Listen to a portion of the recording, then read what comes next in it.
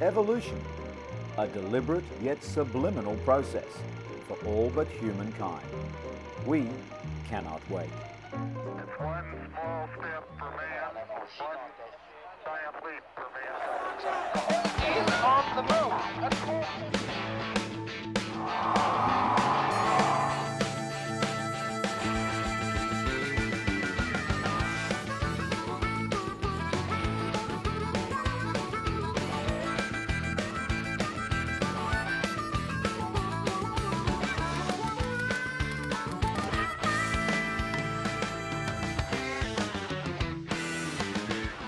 Coming up, these researchers are looking at trees. This photograph was taken from a mountain in 1963. Here's what the same area looked like 20 years later. To find out why, researchers began gathering samples of dying trees on various parts of the mountain. Recognised as a world leader in academic teaching and research, Glasgow is Britain's fourth oldest university and in 2001 celebrated its 550th anniversary. Students from more than 80 countries study here, drawn by the combination of a vibrant Scottish city and a university with a worldwide reputation in both arts and sciences. And Mercury Redstone too. Before man flights into space, the first explorers were animals. We look at a chimp named Ham, his venture into space, and the recovery of his spacecraft.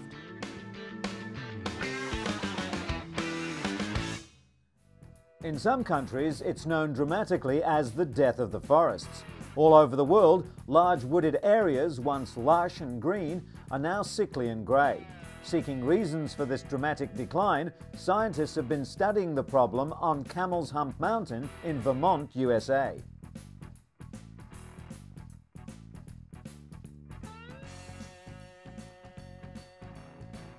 This photograph was taken from Camel's Hump in 1963. Here's what the same area looked like 20 years later. To find out why, researchers began gathering samples of dying trees on various parts of the mountain. These samples, bagged and labelled in the field, will later be analysed in area laboratories. One theory why forests are dying is what's popularly referred to as acid rain. Pollutants caused by the burning of fossil fuels get into the atmosphere. They're then moved around our planet by air currents and fall back to Earth in the rain and are absorbed by the plants and trees.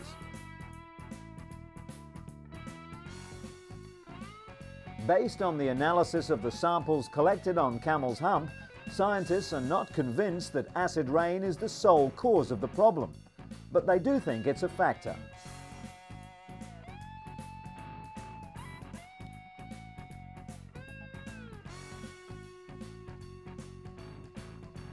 Specially equipped aircraft and satellites are also being used in the investigation to produce imagery of the study sites. Because the health of a plant or tree determines how it shows up in these images, they provide a very accurate way of discovering, mapping, and monitoring damaged areas. Scientists plan to use even more advanced airborne instruments to detect the first stages of forest decline before it becomes obvious. Small Vermont sawmills and the worldwide lumber industry in general could soon begin to feel the impact of what has become known as the death of the forest. But the problem goes beyond economic concerns, and scientists believe that we will have to find means of improving the atmospheric conditions. For that reason, these damage assessment efforts are vital as we look at the trees to save the forests.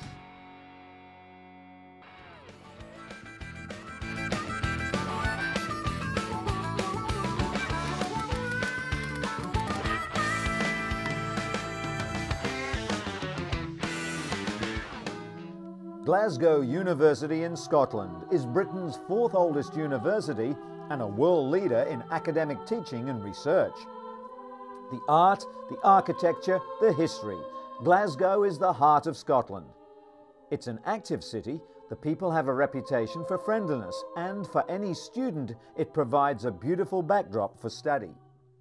The students are proud of their university, of its heritage in the arts and sciences.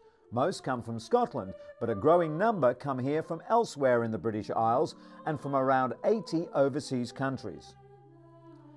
The university is celebrating its 550th anniversary, and Vice-Chancellor Professor Graham Davis says diversity is its strength.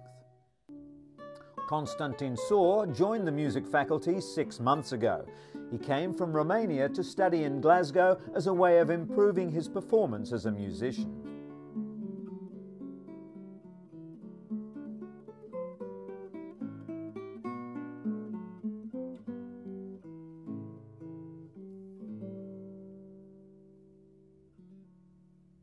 One of the most popular courses at Glasgow, especially amongst overseas students, is Scottish Studies.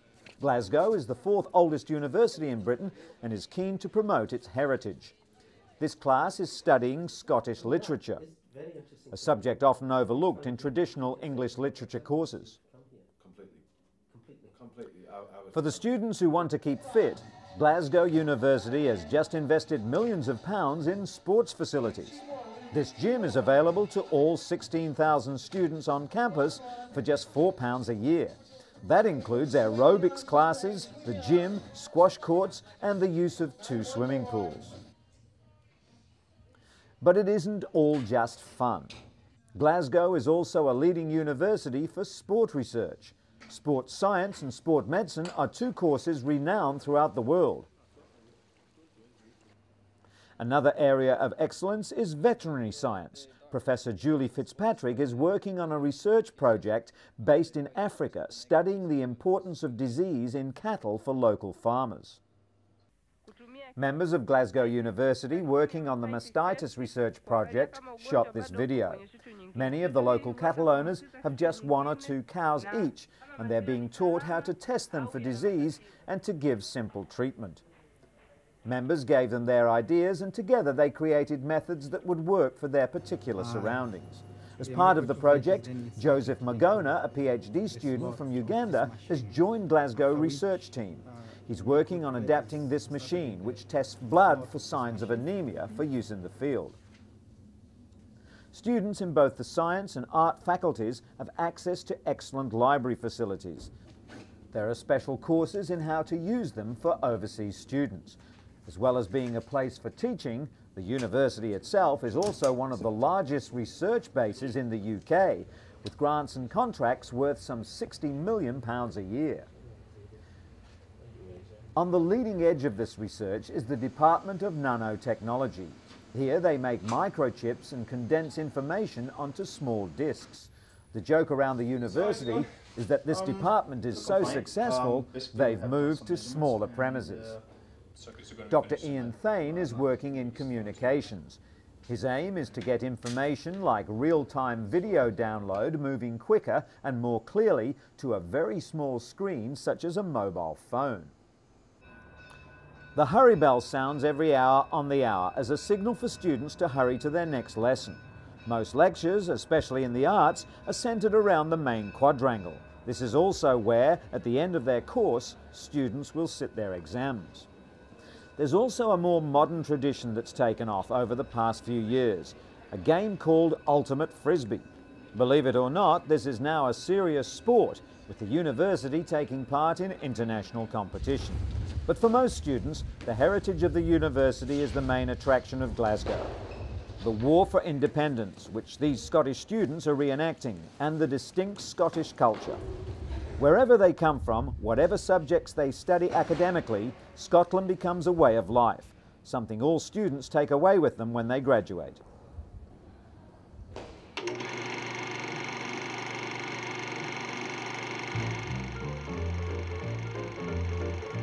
One small step for man, one giant leap for mankind.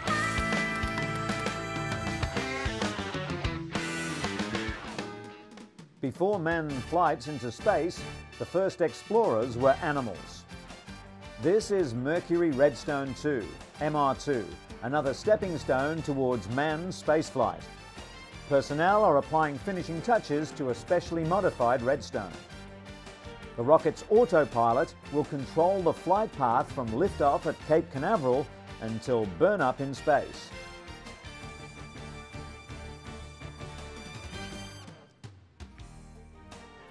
This is the Redstone rocket motor.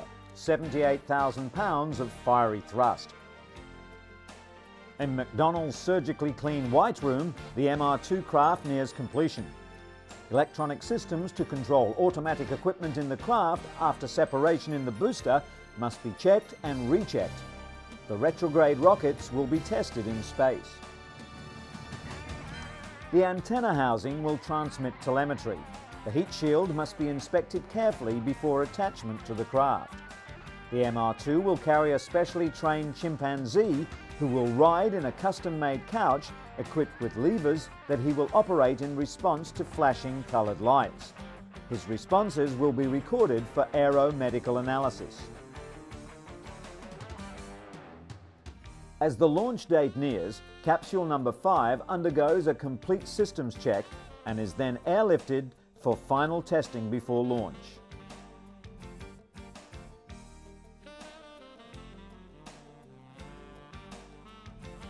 The pre-launch tempo is increased.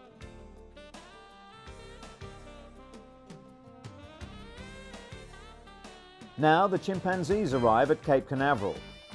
One will be selected for flight. The environmental control system in the capsule is tested in a pressurized chamber, and the chimpanzees are subjected to the same pressure and oxygen conditions that the astronauts will encounter when manned flights begin.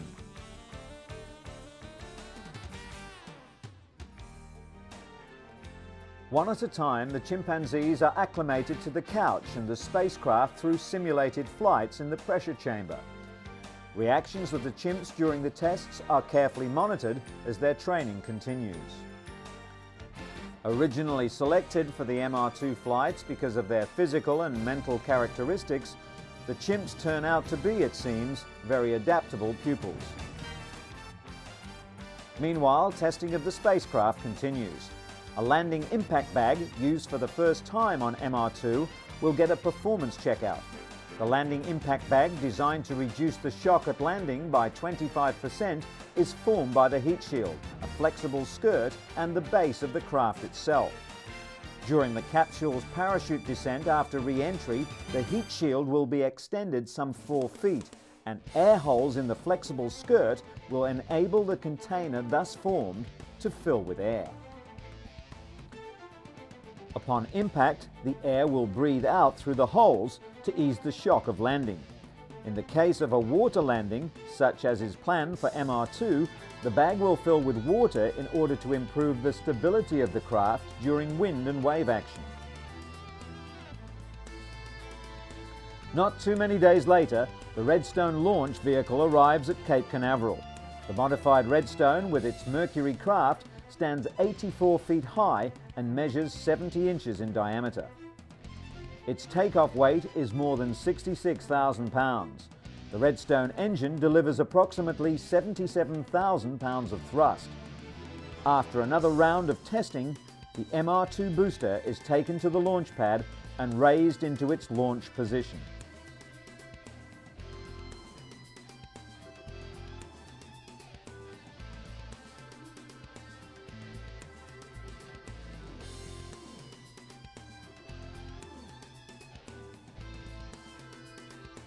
The structural steel gantry around the launch pad permits ready access to the rocket and the spacecraft as they're prepared for flight.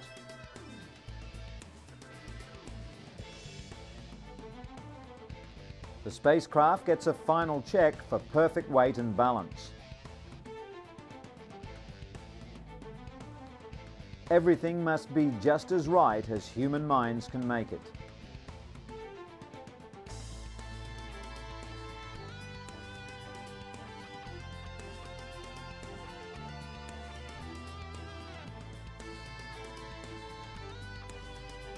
Then the escape tower is attached to the top of the spacecraft and of course checked for perfect alignment.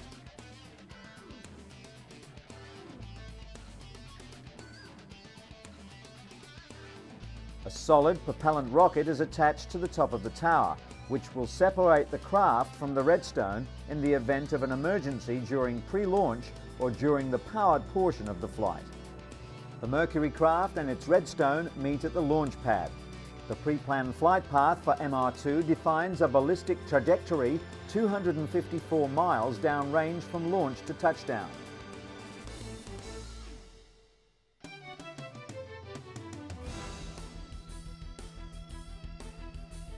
The spacecraft is to reach a maximum altitude of 120 statute miles. The Chimp is to undergo about 4.5 minutes of weightlessness.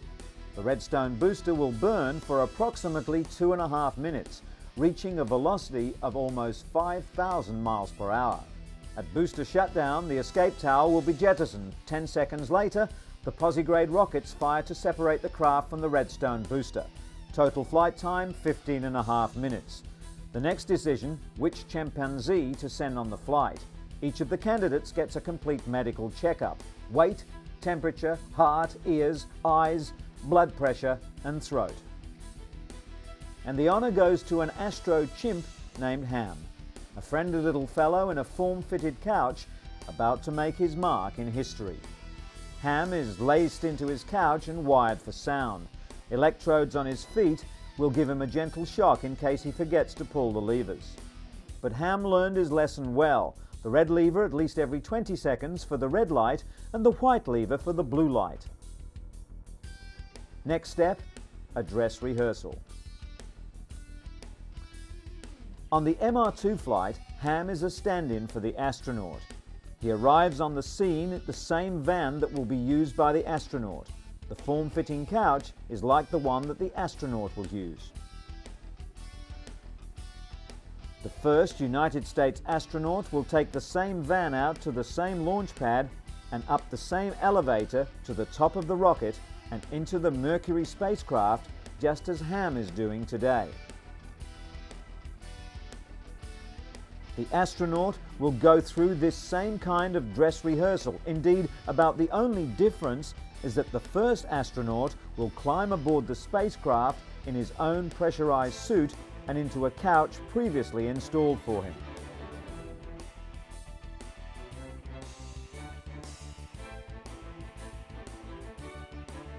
The spacecraft in which the first astronaut will ride is almost identical to this one.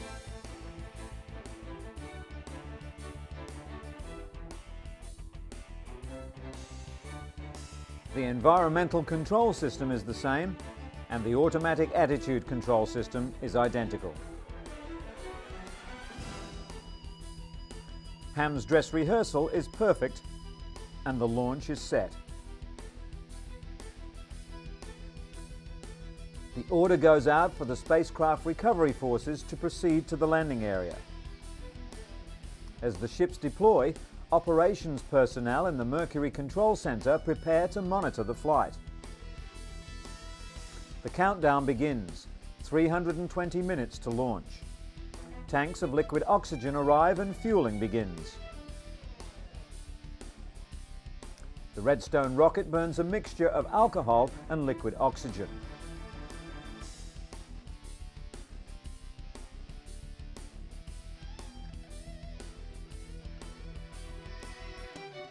Throughout the night, the countdown continues. And in the pre-dawn hours, Ham arrives at the gantry. This time, it's for real.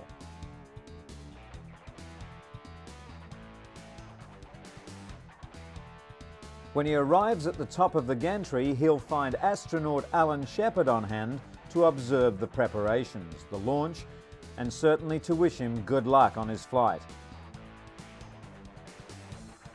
At dawn, the recovery ships are on station, and at Cape Canaveral, MR2 with Ham aboard is ready.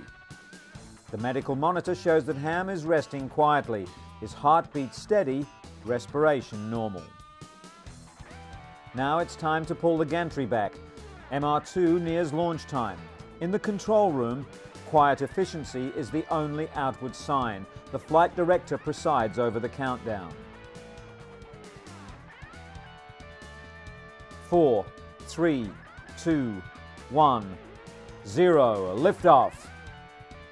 And Ham is on his way.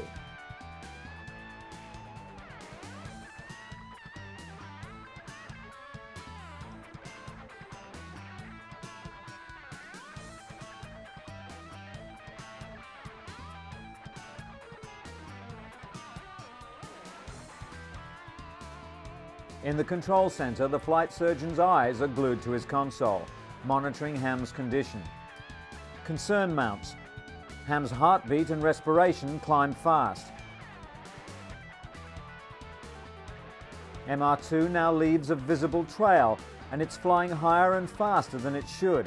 An abort condition is indicated. Something is wrong. But with the abort system operative, the Mercury craft begins to behave exactly as programmed. The flight surgeon watches the monitor, and now Ham is doing better. His heart and respiration rates drop to almost normal. The life support system seems to be working properly. MR2 is up over the top, and re-entry begins. On a condensed timescale, this is the re-entry sequence. Deploy the drogue chute, mortar off the antenna housing to deploy the main parachute. At touchdown, jettison the main parachute because the recovery forces are on the move.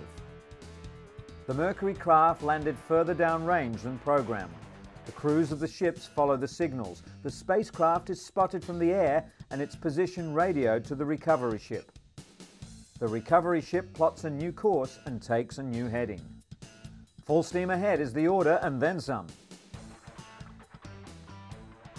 Eventually, the ship rendezvous with the capsule to rescue the very important passenger.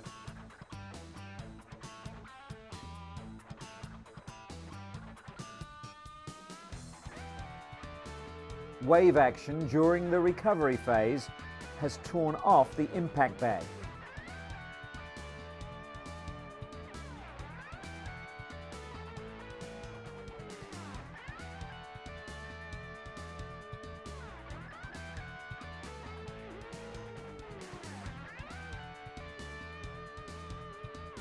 The moment is tense. All concerned are now aware that the spacecraft travelled 40 miles higher and 120 miles farther than scheduled. The engine shut down a fraction of a second earlier than it should have. The abort system worked, but Ham sustained 18 Gs instead of the 11 that was expected. The hero Chimp was, however, fine, and the MR2 was successful. Test objectives were achieved. Mercury systems worked in space. A man could have made the trip into space and back safely. MR2 was a significant milestone on the highway to manned flights into space. The evidence is a somewhat confused champion chimp.